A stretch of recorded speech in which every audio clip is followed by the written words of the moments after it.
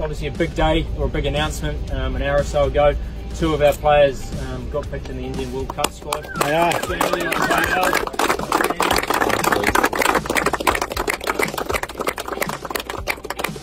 I know as a group we're all really proud of what you've done for us so far, but also I'm sure you do very well in the World Cup, and we'll certainly be supporting from afar, so very well done. I think it's really clear in terms of the areas we want to bowl. Heading into on this surface, heading against Rajasthan. So when we train, we can train with some real purpose around that. From a batting point of view, some really good discussions, understand good meeting around how we're going to go about our task, and we've done it very well on this surface a number of times.